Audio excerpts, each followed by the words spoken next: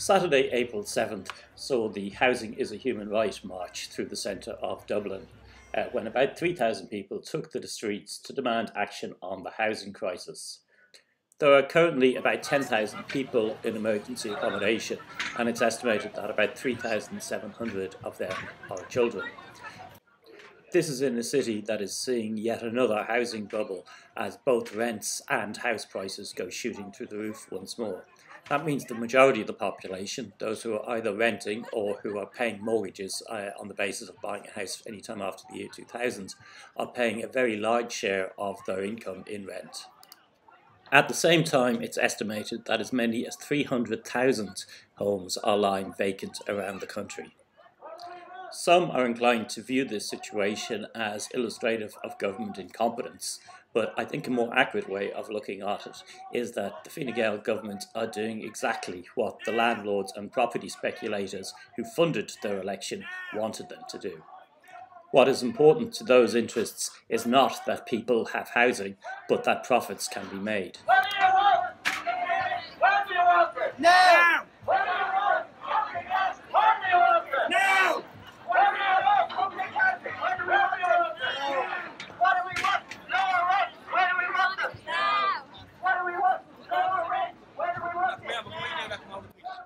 The demands of the organisers included 1. The housing and homelessness situation be declared an emergency, 2. An end to economic evictions, no loss of principal residency due to economic distress, 3. Regulation of the private rented sector, security of tenure and rent certainty, greater enforcement and inspection, limit rent rises to a link such as the Consumer Price Index, public-led provision of student accommodation, a charter of housing rights for all renters in the private sector, including students.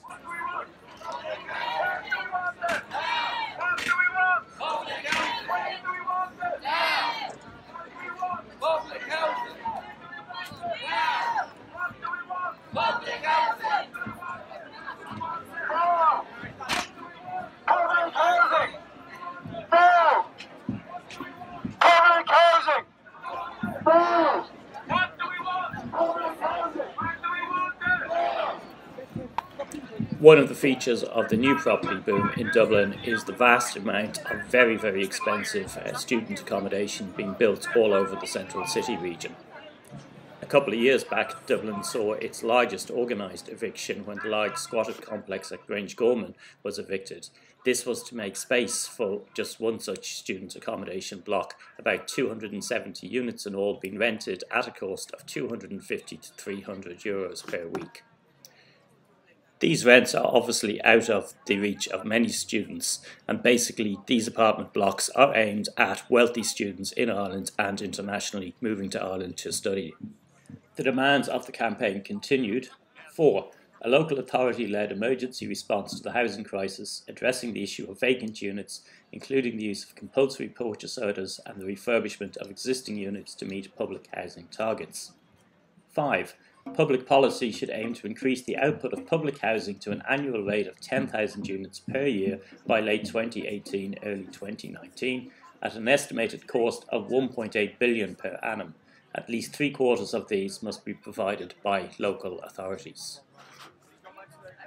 The long list of demands, we're at point 5 of 15 here, for the march probably reflects who it had mobilised. When you view the footage, but also the still photographs, the march was quite a successful networking mobilisation of NGOs, trade unions and left political parties that are active around the housing crisis. That's very much the sort of people who actually turned out on the day. The much greater challenge would be to mobilise everybody who's severely impacted by the housing crisis in Dublin at the moment. It's probably quite a reasonable estimate to say that if they all came out on the streets, you'd probably be looking at least a couple of 100,000 people.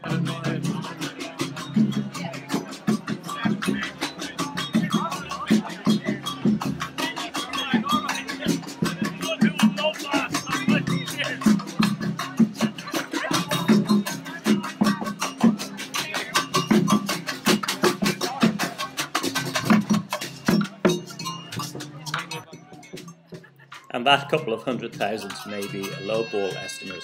How many young people are stuck at home because they can't afford to move out? How many workers are paying a third or more of their weekly income in rent? How many Irish travellers are stuck in substandard accommodation while the local councils refuse to spend the money they've been allocated to build better accommodation? How many homeowners in reality owe hundreds of thousands to a bank and are facing mortgage repayments that they really can't afford to make? No justice. No more people.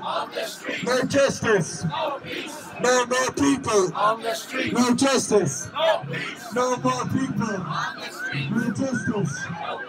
No more people. No justice. No more people.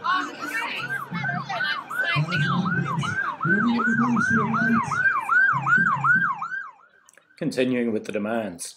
6. Additional capital expenditure of $1,150 million in 2018 on top of 2017's planned $655 million provided from the fiscal space available for 2018 and additional tax measures such as the fast tracking of the vacant site levy and by borrowing.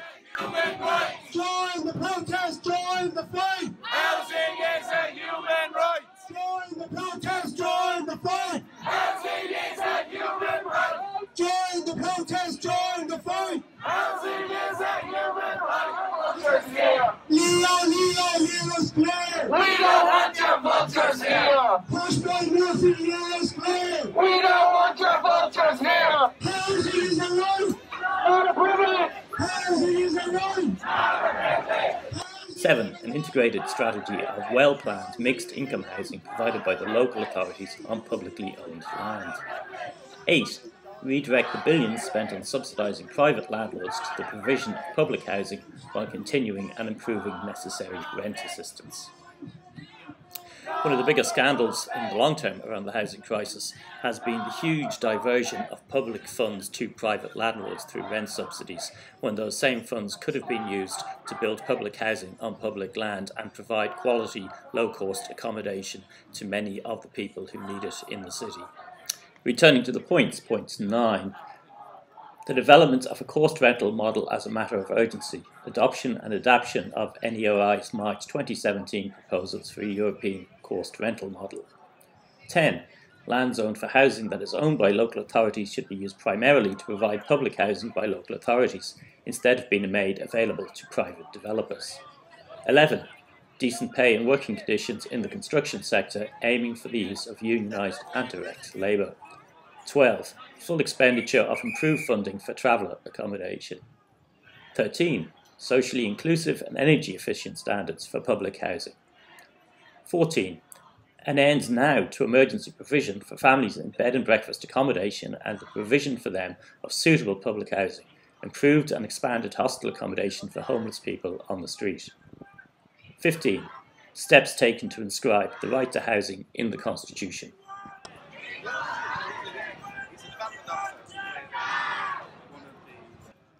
Those set of demands are very obviously a set of coalition demands where different groups were bringing their own specific viewpoints on policy to the table. They're a little unwieldy overall. Housing is a human right! Housing is a human right! Housing is a human right! Banks got bailed out! We got sold out! Banks got bailed out! We got sold out! They say court backs! We say fight back! They say court backs! We say fight back! Labor, labor, labor! Out, out, out! Leo, Leo, Leo, Leo! Out, out, out! One fairly significant controversy that erupted ahead of the demonstration was when the Irish Labour Party were included in this coalition.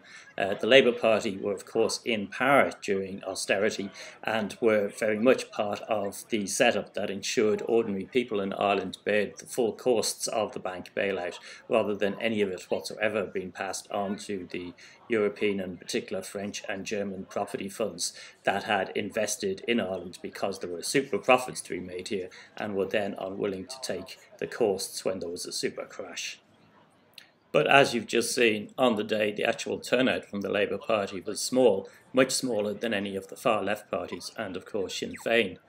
In its current manifestation, the Irish Labour Party is a bit of a zombie party. It lost most of its members during the crash, many of them to the Social Democrats, and now seems to be composed of politicians and their immediate families and relatives. Only Labour youth seems to have any ability to get people on the streets, and even then it's only a handful.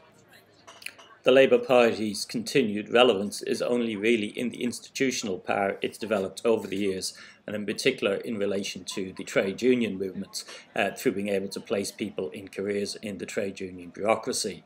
That pretty much means if you want to try and get the unions on board, you also have to include the Labour Party, despite the fact that they don't really have any base anymore. Saturday's march should be seen as part of an ongoing process of trying to build a housing coalition that could mobilise real numbers onto the streets and do something about the quite catastrophic conditions of housing in Dublin and elsewhere in Ireland at this time.